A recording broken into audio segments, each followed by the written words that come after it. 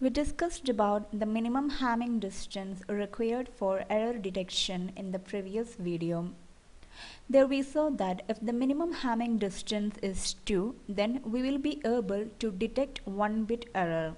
But will we be able to correct it?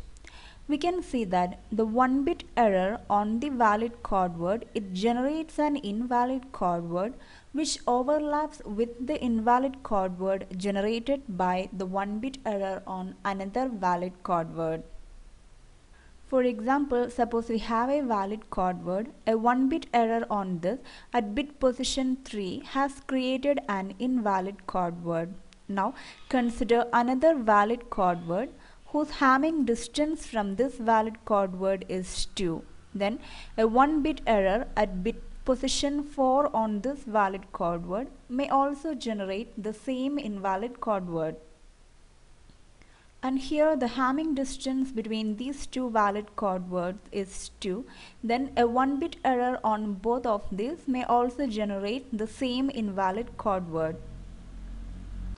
For this one the bit error was at position 3 and for this one the bit error was at position 4. So we will not be able to realize what was the actual valid code word before the error, whether this one or this one. Hence, a minimum Hamming distance of 2 is not enough to detect a 1-bit error. To correct a 1-bit error. So the condition is if a 1-bit error occurs on a valid code word, it should generate an invalid code word which doesn't overlap with an invalid code word which may be generated by the 1-bit error on another valid code word. For this, at least a distance of 3 is required. Thus, to correct a 1-bit error, the minimum Hamming distance required is 3. For example, let 000 and 111 be two valid code words whose Hamming distance between them is 3. The words produced by the 1-bit error on the valid code word 000 do not overlap with the words produced by the 1-bit error on 111. There is at least a distance of 1 between these invalid code words. So if we detect any 1-bit error, then we can correct it by identifying what was the actual code word before the error.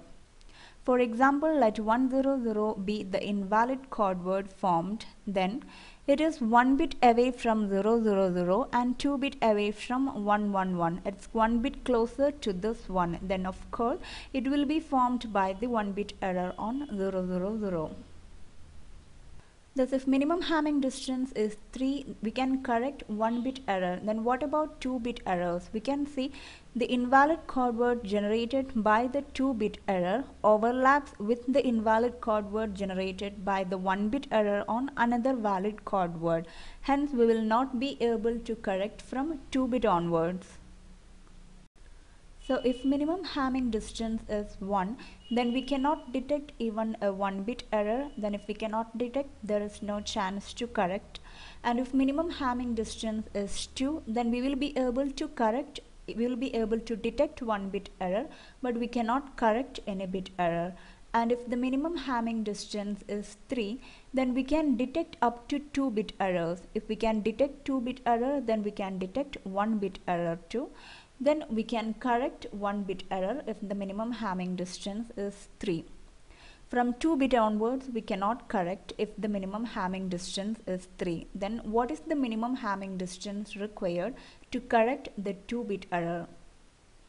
For that, the invalid code word generated by the 2-bit error on a valid code word should not overlap with the invalid code word generated by the 2-bit error on another valid code word. For that, we can see the minimum distance required is at least 5. If the distance is at least 5, then the invalid code word generated by the 2-bit error on the valid code word, it doesn't overlap with an invalid code word created by the 2-bit error on another valid code word. So for 2-bit error correction, the minimum Hamming distance required is 5. And if we can correct 2 bits, then we can correct 1 bit too, because the invalid codes generated by the 1 bit errors also do not overlap.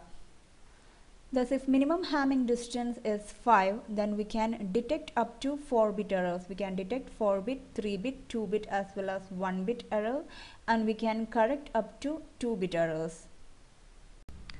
Similarly, for 3 bit error correction, what is the minimum Hamming distance required? For that, the invalid code word created by even a 3 bit error on the valid code word should not overlap with the invalid code word made by the 3 bit error on another valid code word. For that, the minimum distance required is at least 7. If the Hamming distance is at least 7, then even a 3-bit invalid code words do not overlap. Then the 2-bit and also 1-bit invalid code words also do not overlap. So we can correct 3-bit, 2-bit as well as 1-bit errors. Thus, if minimum Hamming distance is 7, then we can correct 3-bit errors and we can detect up to 6-bit errors. Hence, for 1-bit error correction, the minimum Hamming distance required is 3. For 2-bit error correction, minimum Hamming distance required is 5. And for 3-bit error correction, the minimum Hamming distance required is 7. So to generalize, we can say, in order to correct n-bit errors, the minimum Hamming distance required is 2n plus 1. And to detect n-bit errors, the minimum Hamming distance required is n plus 1.